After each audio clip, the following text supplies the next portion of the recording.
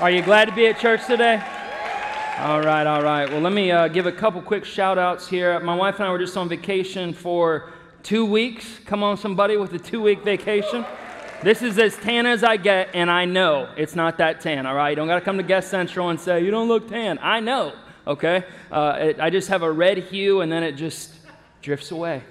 It was like it was never here, but we had a great time. I want to thank Pastor Jeff and Pastor Brian for delivering a good word while I was gone. We watched both. It's a good deal when the pastor skips town and you have 2 world-class sermons that are provided. So thank you so much to them. I also just want to give a quick shout out to our new worship pastor, Pastor Brandon Estelle. Have you enjoyed him? Yes, absolutely. The first time that he was here, I had to introduce him to you as my buddy Brandon, right? And I really enjoyed getting to know him, and just so grateful that God has provided him to this church. You can tell he's a gifted guy, right? And his wife's gifted. What a awesome privilege it is to be led by them. But I just want you to know he's also a really good leader and a great pastor. And so you're going to enjoy getting to know him. I really honestly feel like this is the best church in the world, and I want you to have the best leaders in the world. And so we're grateful that God has provided him to us, and looking forward for you getting to know him. Let me give a shout out to, if you're watching online, we're glad that you're connecting with us. Let us know how we can pray or help. We are in week 3 of our series called Ancestors. We're going to look today at Abraham and Sarah. I haven't preached for 3 weeks. Come on, somebody. I cannot be held responsible for what comes out of my mouth. But I'm excited, and so I'm going to have you stand up. We're going to read God's word together to get into it, and then I'm going to pray for us, and we will get rolling. Hebrews chapter 12 and verse 1 begins in this way: therefore. And anytime that you're reading through God's word and it says therefore, you should ask yourself, what's this therefore? And what it's there for is that before Hebrews chapter 12 is Hebrews chapter 11. That was a little better than the first service. But the Hebrews chapter 11 is that chapter that's called the Hall of Faith, or these are all these enormous saints who have gone before us. And the Bible says that now that you've seen their story and their faith and God's work in them, because of that, since we are surrounded by so great a cloud of witnesses, let me say it to you this way: you got a cheering section up in heaven right now. You got saints of old who God has both saved and worked in and brought home, who are looking down at Kansas City and saying, come on, Graceway. Heaven and hell are real. We're in one. Make this place bigger. Make much of Jesus. Bring God glory. Do what he's called you to do. We're surrounded by those stories. Because of that, let us lay aside every weight and sin which clings so closely, and let us run with endurance. That's the word we're going to talk about today through the life of Sarah. Let us run with endurance the race that is set before us, looking to Jesus, the founder and perfecter of our faith. This word endurance shows up in the life of Abraham and Sarah in really a unique way. And I'm going to spend some time talking to you today about the life of Sarah. And here's how I want you to understand this word in the context of faith. It's when I'm very clear on what God has promised, who God is, what God says he's going to do, but I'm worn out waiting. Have you been there? That you're waiting on God to do what he said he was going to do. You're waiting on God to show up. You're waiting on God to speak. You're waiting on God to provide. That is what the life of Sarah, as we understand it, is all about. And so I think God has a word for you today. Let me talk to him before we go any further. God, I come to you on behalf of my friends, my brothers and sisters who have walked in the door today. And God, we want to see you work. We want to hear your voice. We believe that you're powerful and that you're good and that you're kind. God, we believe intellectually the promises of who you say that you are and who you say that I am. But God, the truth is that there is some endurance in the waiting. There is some endurance in the lack. There is some endurance in faith as it drifts, in hope as it drifts, in fear as it comes.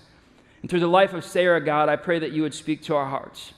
I pray that you would encourage our hearts, that you would be near to us, that you would speak to us anew, direct us anew, provide for us anew. Let us know that you haven't lost us. Let us know that you see us and that you're at work and that your promises still stand. God, I pray that you would have your way in this place, Graceway, today. For your glory and our joy, all God's people said, amen and amen. Go ahead and have a seat. Go ahead and have a seat. Hebrews chapter 11, we're going to go back and look at the story of Abraham. By faith, Abraham obeyed when he was called to go out to a place that he was to receive an inheritance. In Genesis chapter 12, Abraham is probably 65 or 70 years old.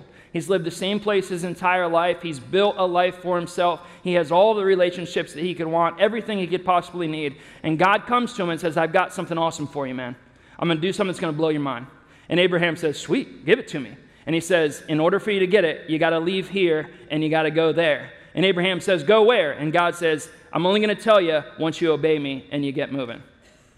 You have to understand that sometimes the blessings of God only follow in our obedience to God.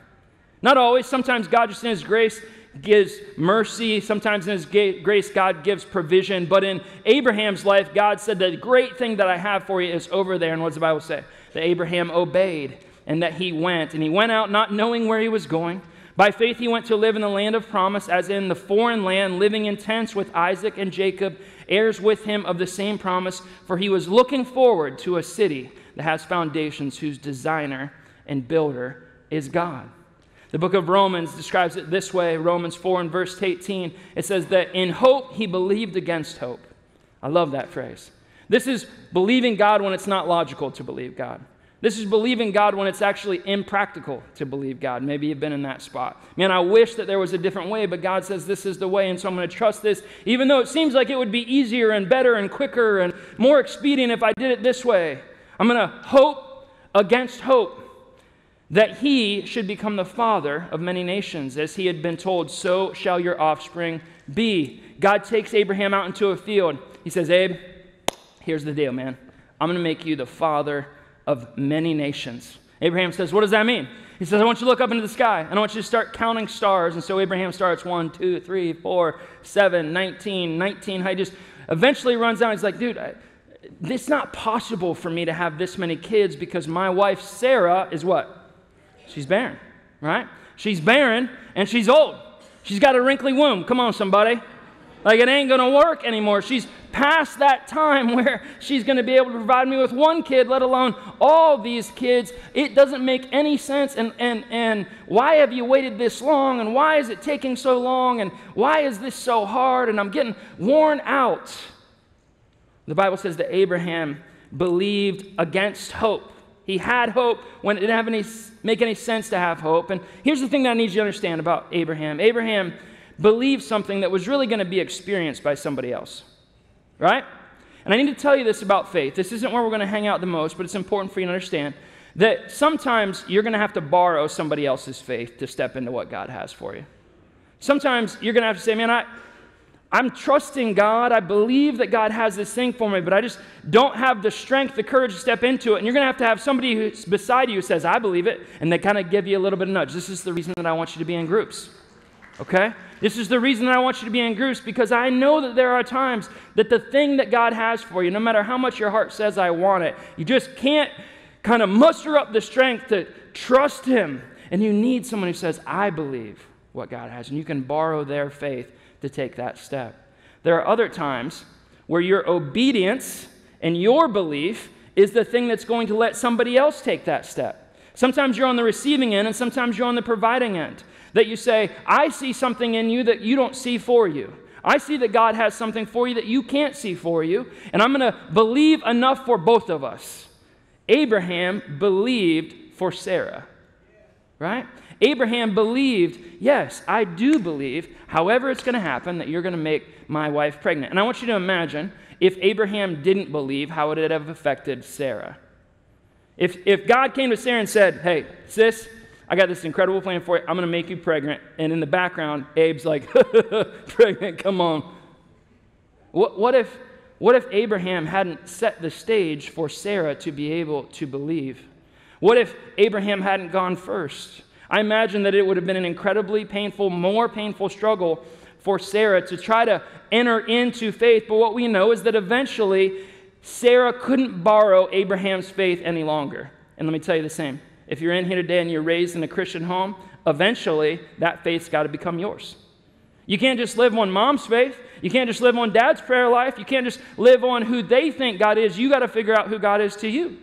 And the same thing is true with Abraham. Eventually, Sarah had to say, okay, I've got enough of a nudge. I'm going to trust and I'm going to believe. And the book of Hebrews says it this way. By faith, Sarah herself, not because of Abraham, received power to conceive. And I want you to look at the power of faith. By faith, she received power to have a baby when she shouldn't have been able to have a baby.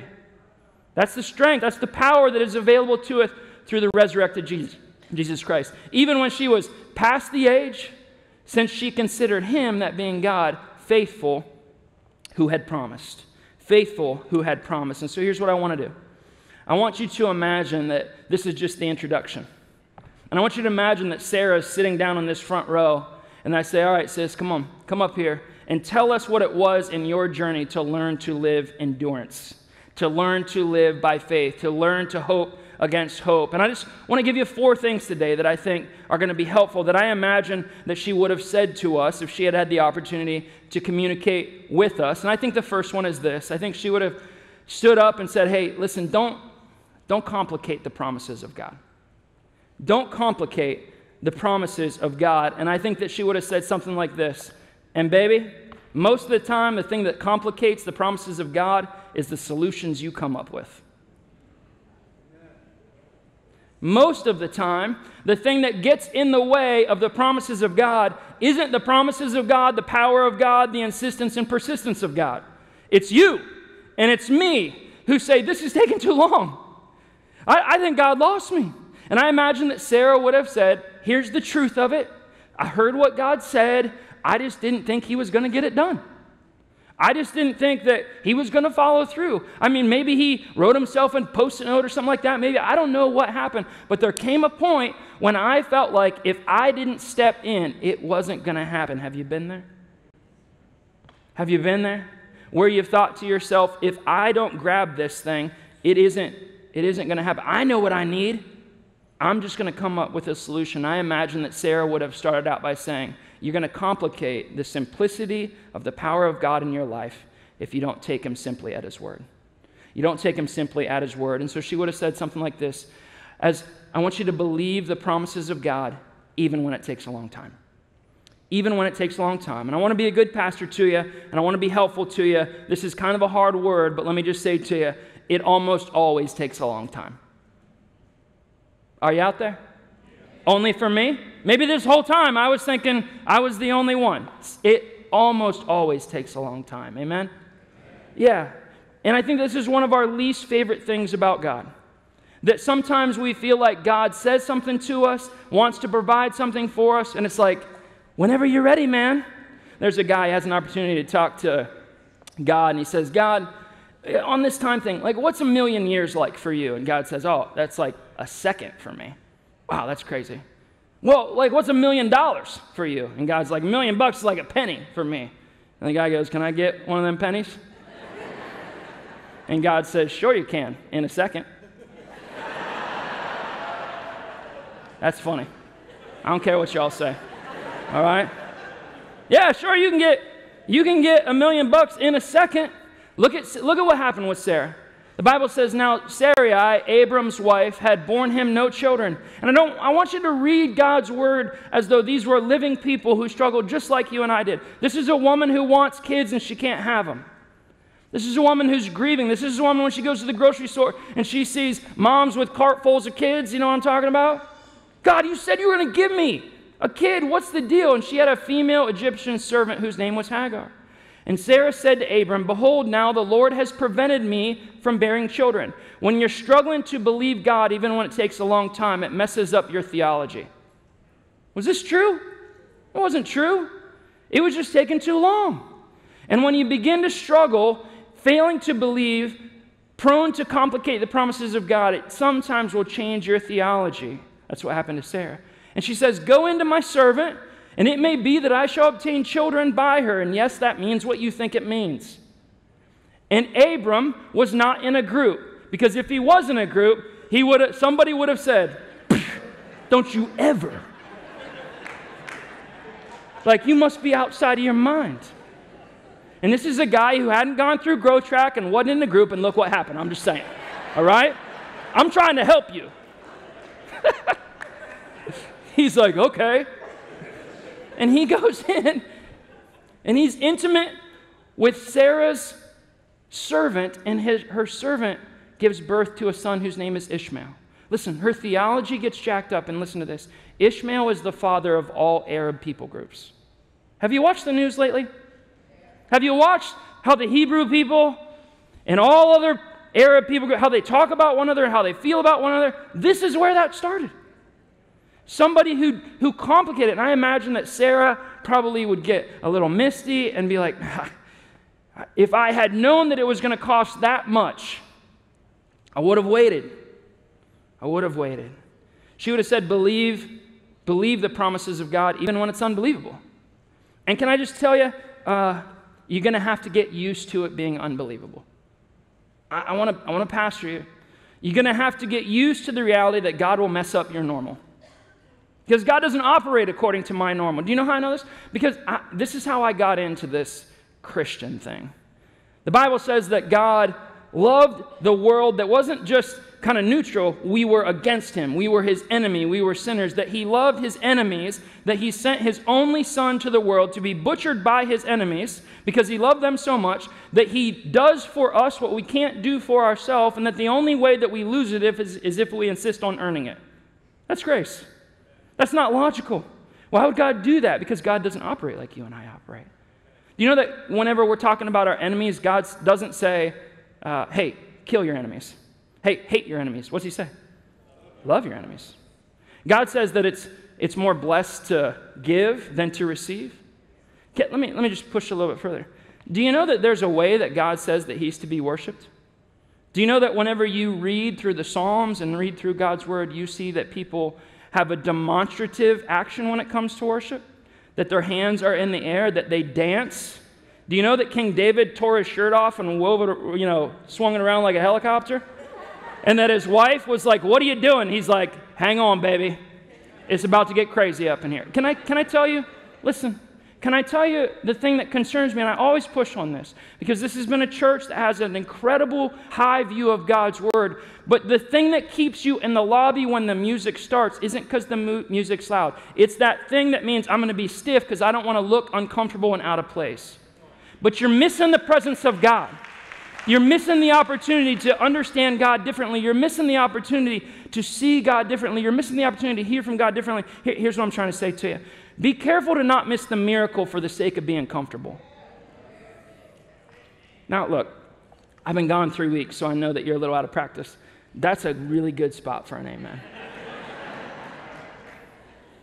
Be careful. Be careful to not miss the miracle, be careful that you don't miss the power and the presence of God because you're afraid to be uncomfortable. Because God will regularly push you into things you don't understand to teach you something that you would never otherwise know about him. Look at what Sarah says. The Lord, he shows up to Abraham and Sarah's house, and he says, here's the deal. I know you've been waiting, so surely I'm going to return to you about this time next year, and I'm going to do my thing. All right? I'm going to do my thing. Y'all are going to have a kid. And Sarah, your wife, will have a son. And Sarah was listening at the tent door behind him. Okay? So picture it. This is like the tent wall, and Sarah's got like a Dixie cup up against the tent. Yeah. And God's talking. You would be doing that too if God were in your living room. And Abram and Sarah were old. And just in case you don't know what that means they were advanced in years. Right? Can you imagine that if for all of eternity, the thing that was connected to your story is that you were old? Right? Congratulations, Sarah. You're old. And the way, he goes further, the way of women had ceased to be. Look at it. She was old. She was advanced in age. And the way of women had ceased to be with her. We get it. Okay? We get it. And she's listening and she hears God say this. And look at what happens. So Sarah laughed to herself. And this isn't like, ha, ha, ha, ha. This is like, come on. Are you kidding me? Come on, somebody up in here with your crazy. Sarah, come on, somebody, God. Okay? Saying, after I am worn out and my Lord is old, shall I have pleasure? And the Lord said, don't make it weird. Don't make it weird. Someone's like, hoo. Stop it. The Lord said to Abraham, check it out. Why did Sarah laugh? Now, I I love the Bible. So here's Sarah. What? She's laughing. That's the dumbest thing what? God calls Sarah out. Listen, you don't want, have you ever been talking about God and you didn't know he was listening? He's like, what? What'd you say? What? Nothing. Why did she laugh? Shall I indeed bear a child now that I am old? Here it is. Is anything too hard for the Lord? Do you know when God gets offended? When you tell him he can't do something. Is anything too hard for me? At the appointed time, I will return to you about this time next year, and I'm going to do what I said. Sarah will have a son. Believe God even when it's unbelievable. Believe God even when it takes a long time. Believe God when those around you don't believe God. Listen, do you really think that the enemy is not wise enough to put people around you who invest doubt and cynicism into your heart? And I want to talk to you, especially if you're on social media and especially if you're of the age where that's an important thing for you. Listen, I'm on social media. I've got no beef with it. Here's what you do need to understand, though, that you're inviting voices into your life that haven't earned the right to speak. You're inviting perspectives. You're inviting relationships that aren't really relationships. They're just opinions. And you got to be careful that sometimes you're listening to people that you shouldn't be listening to at the expense of what God's trying to do. And so I want you to be careful, young person, about who you surround yourself with. You show me your friends, and I'll show you your future. And so there are going to be times where God's going to be speaking, and you got to understand that whenever God speaks, the enemy works. And one of the ways that the enemy works as you're trying to believe God is he brings people around who tells you why it's dumb for you to believe. Why you ought to give up, why you ought to just cash it in, why you ought to not pay attention. So look at what Sarah says. She says, God has made laughter for me, and there's coming a day, come on somebody, where everyone will laugh over me. And she said, who would have said to Abram that Sarah would nurse children? Yet I have borne him a son in his old age. I want you to jot this down. This is an important thing. Let your critics see your fruit, not hear your response. Listen, you're always going to have critics if you're seeking to walk with God. That's the nature of spiritual warfare. It's the simplest nature of spiritual warfare. That God is at work, and so the enemy is at work. But instead of you getting bogged down on social media responding to all your haters, why don't you just live your life in following God and let the fruit speak for itself? Imagine all those people who had said that Sarah was goofy for believing God. Said, you're never going to have a baby. What if they came to the hospital and Sarah's like, what now? What are you going to call him? I'm going to call him, you were wrong. What you got? Can I tell you, it's not only for you, but it's for us. It's for this church. Listen, if God's at work, you're always going to have critics. You're always going to have people who say it's not the right way, it's not the right thing, you're not saying it right, you're not doing it right, you're having too much fun, you look like it's not serious enough. Here's what I want to say. Let God save people, let people be baptized, let families be restored and lives be healed. Let that fruit speak for itself. And frankly, my dear, I don't care. Be about the work that God has in your life. Let the fruit stand on itself. Let your response stay behind your teeth. And let God get the glory. Amen? Amen. It's important. It's a powerful, powerful thing. And so Sarah says, listen, believe God even when it takes a long time. Believe God when it's unbelievable. Believe God when other people don't. And there's always going to be people who don't. But don't complicate the promises of God. Number two, she would say, hey, don't get ahead of God.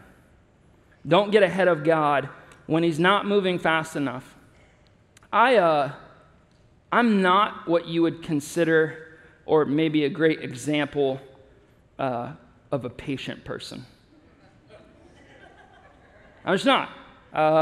It's actually, part of it is just my temperament, and part of it is my gifting, and part of it is my brokenness. And you know, my wife is fighting a hearty amen right now. I'm bent to get stuff done. I'm bent to the side. I'm fast. I'm all those things. And I'm prone to I can get ahead of God. Do you know our culture is also, it's not a patient culture, right? I mean, have you ever been on your phone and you're like, hey Siri, where is, and Siri takes like 14 seconds. You're like, what's the deal? Hey, it's coming from outer space, okay? Calm down.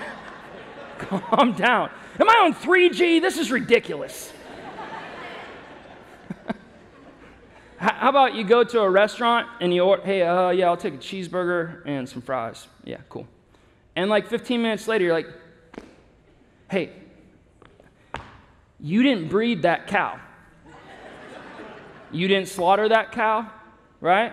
You didn't butcher that cow. You're not cooking that cow. You didn't plant those potatoes. You're not frying them up, okay? Decaf. Calm down. Can I give you one more? Sir, I'm sorry to tell you this. Your flight is delayed. Pfft, my flight's delayed? What am I going to do? Oh, I don't know. Drive 48 hours compared to the 3-hour flight you were going to take? You're going to get in a tin can, go 30,000 feet in the air and 10,000 miles an hour. You can wait an hour, right? But we're just like panicked if we have to wait. And listen, we bring this into the church, don't we? And here's how this looks. We don't understand why God would take a long time when he could just do it now. Hey, God, you own the cattle on 1,000 hills and all that other stuff. Like, you could do this right now. What's the holdup? And so I want you to see what the Bible says. It says that the Lord is not slow to fulfill his promise, and I love this, as some of y'all count slowness. It's like God says, I know you're having a hard time waiting for this, but I'm not slow. In fact, I'm patient towards you. You're not patient toward me, but I am being patient towards you. I need you to understand that God is not concerned about being fast. He is concerned about being on time. Amen? God's not concerned about how quickly he can get it done. He's concerned about it being at the right time and the right way for his glory and your joy. So the Bible goes on and it says, there are going to be times where you're going to have to wait. And in order for you to wait well, here's what you need to do. You need to be still before the Lord and wait patiently for him. Don't fret yourself over the one who prospers or disagrees or says it's not the right way, or over the man who carries out evil devices. I want to challenge you, if you're in a season of waiting, to just take 10 minutes. I'm not even telling you to read your Bible. I'm not even telling you to pray. I'm just telling you to put on worship music at whoever you like to listen to, and just be still before God. And just worship God while you wait. And just be still and just let God speak and say, no matter what you provide, you're still the highest and the greatest and the King of Kings and the Lord of Lords. And I'll tell you that in order to wait patiently, you have to learn to be still. But if you won't learn to be still, you're not going to be able to wait patiently. And so the Bible and probably Sarah say, listen, don't get ahead of God. Don't get ahead of what he's trying to do. Don't get ahead of where he's trying to go. And a lot of times, I need to just put in front of you, we think that the damage created by not waiting is greater than the damage of waiting. It's actually called FOMO, fear of missing out. Like, if I don't do something now, I'm going to miss. No. I'm going to trust that God is capable of bringing the right thing to me at the right time in the right way for him to receive glory. It's a powerful thing. But in order, I promise you, if you'll take just this week, those 10 minutes, I promise you, your heart rate will come down. I promise you, you'll learn to be still, but you're going to have to practice. You're going to have to practice being still before him. And so Sarah says, listen, you're going to have to believe God, and don't get ahead of him. And then as you're waiting, focus on what is happening in you, not what is happening to you. Focus on what is happening in you, not what is happening to you. So I want you to think about it this way. Worship needs a replacement. It's not like, I don't want to do this anymore, so I'm just going to grit. No, you got to find something greater. You got to find something more worthy of worship. And so this is the reason that every Sunday we come in and we say, you are the highest, and you are the greatest, and you are the most worthy, because we're reminding our hearts that the reason that we worship God is there's nothing greater than him. There's nothing to replace him with. Patience is the same. Imagine that you're having to wait for something, and this is what most of us do. Here's our version of waiting.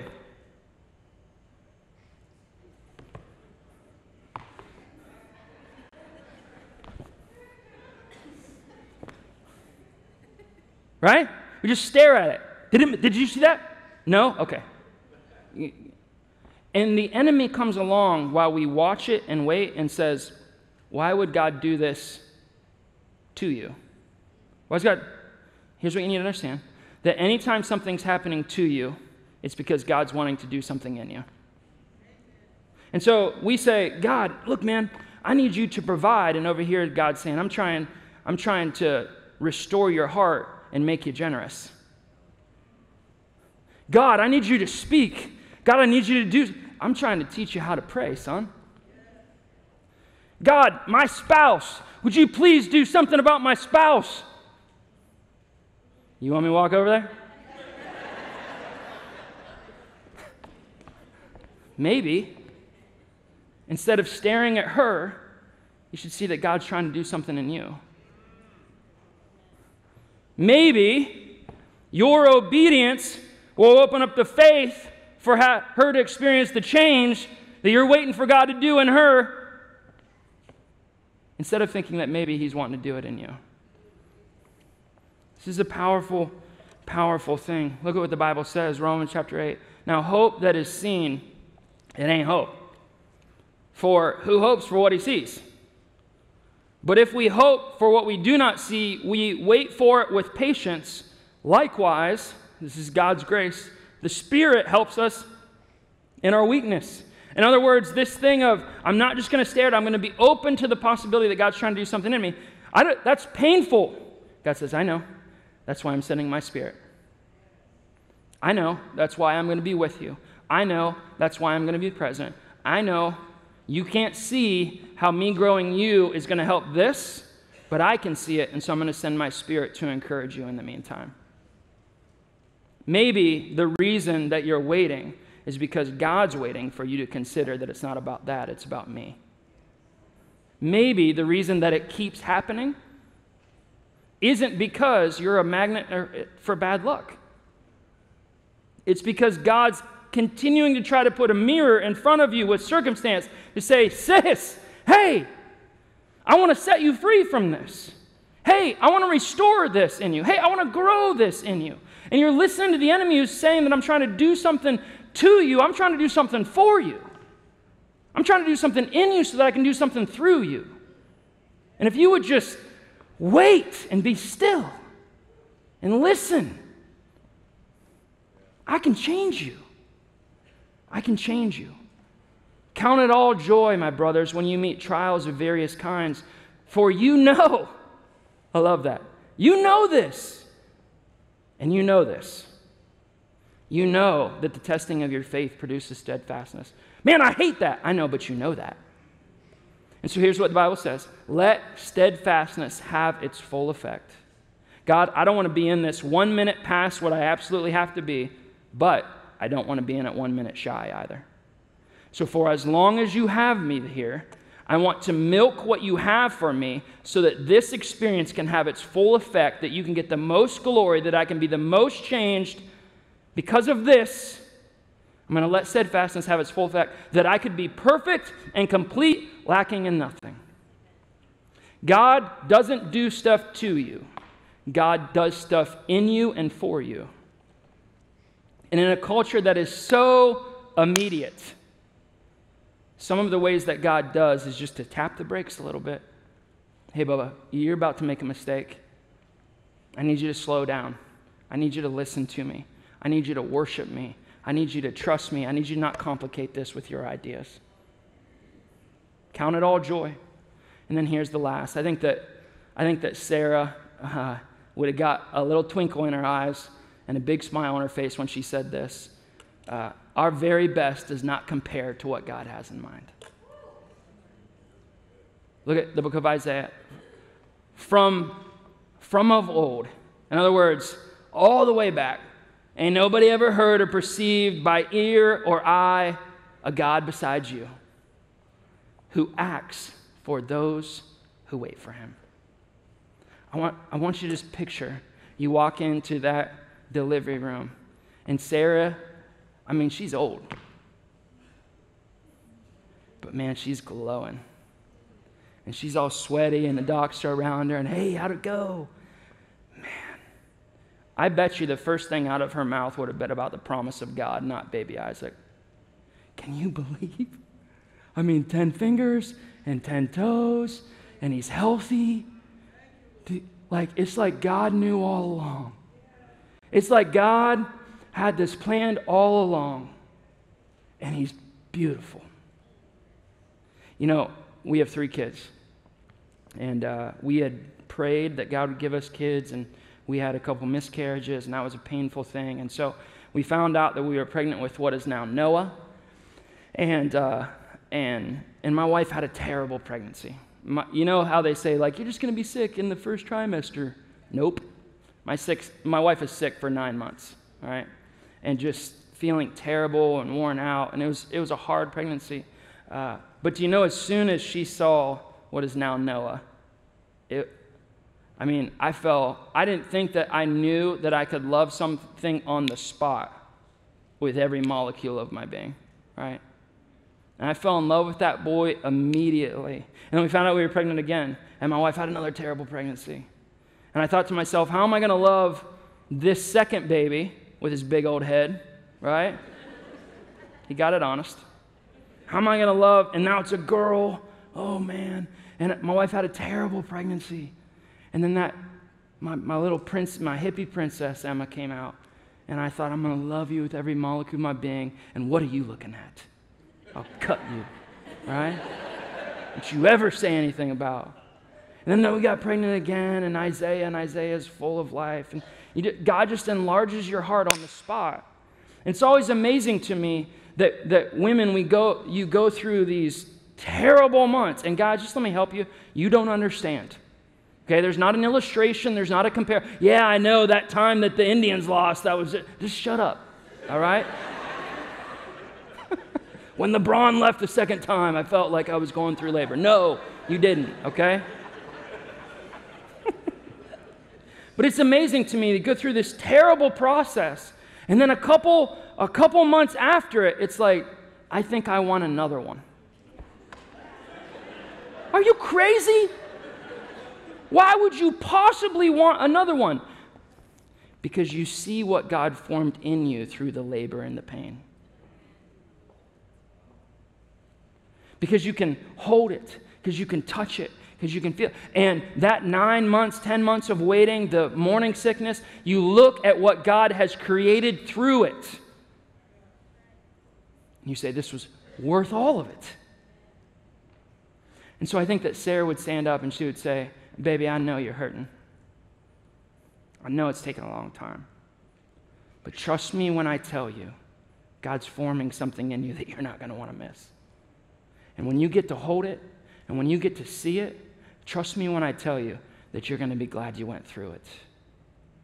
But until then, take God at His word. Until then, don't get ahead of Him. Until then, work on what's happening in you. And until then, be believing that when you hold that baby, you do it all again. Amen? All right, why don't you stand up? We got 3 baptisms, y'all, we're going to do here today. So I'm going to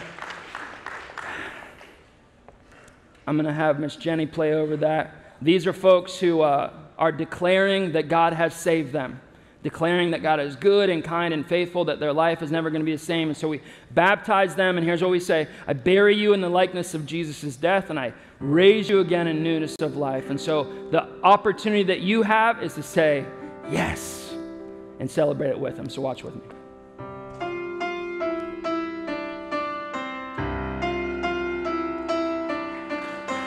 Yeah.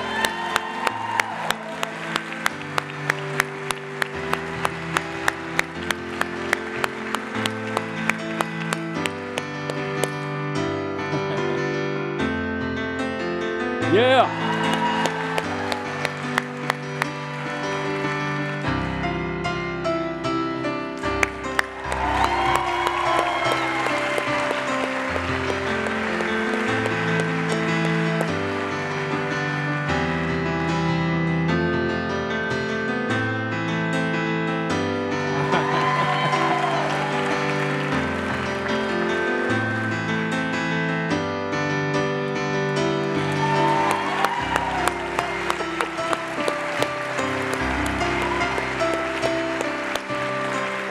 Let me help you out. 2 months ago, that last little boy's mama stood up at the end of a service and said she needed to go get baptized, right? And so now, that's the goodness of God, y'all. That's incredible.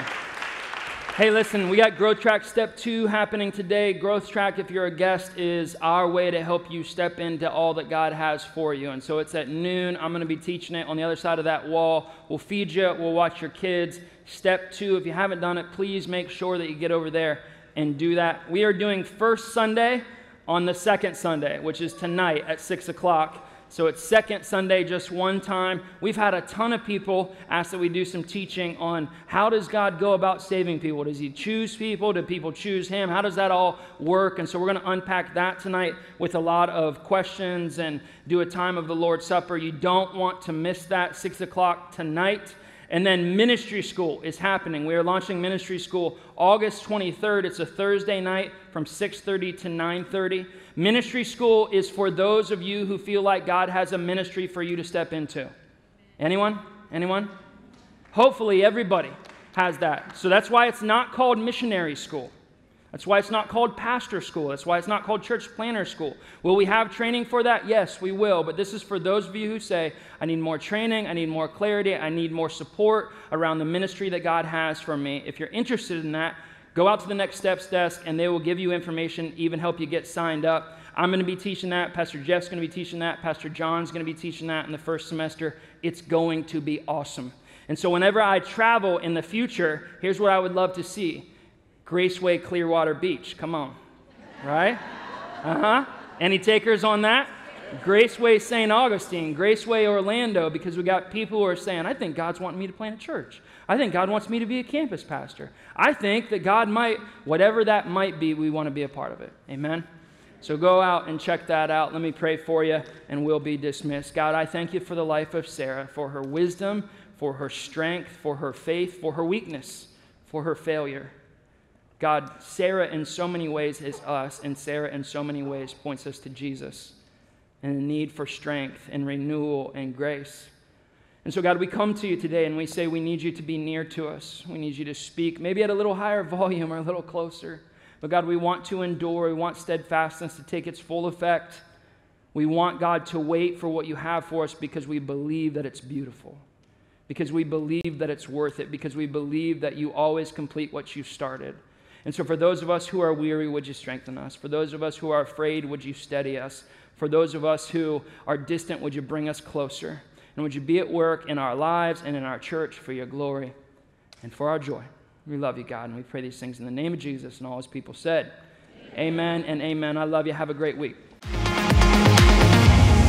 Hey, Pastor Tim here. I hope that you enjoyed our service. If it was a blessing to you or God spoke to you, I hope that you'll let us know. Shoot us an email at amen@visitgraceway.org. We would love to hear what God's doing in your life and how we might be able to help you in it. If you'd like to support our ministry, you can support us by giving right there.